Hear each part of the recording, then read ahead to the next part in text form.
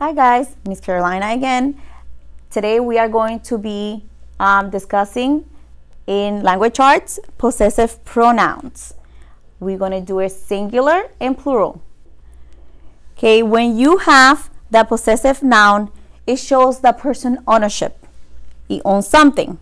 So when a possessive noun is singular, that means one person, thing, or place, you add an apostrophe after. Then you add, after that, you add the S. So the apostrophe goes first and then goes a S. That's only one noun to show the possession of that ownership.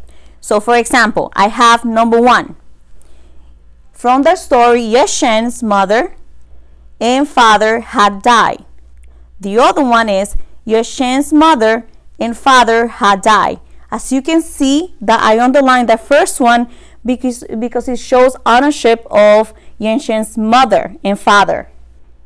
The other one is missing apostrophe between the S, the N, and the S.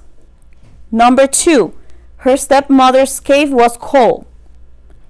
Her stepmother's cave was cold. Again, it's the same one, but it's missing the apostrophe after the R, which shows stepmother's ownership of the cave.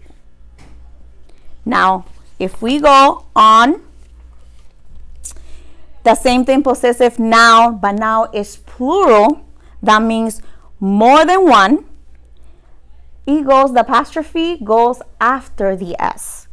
And it's the same thing. It shows ownership, but it's more than one. And I have an example. For example, number one. Her parents' death made Yeshen an orphan.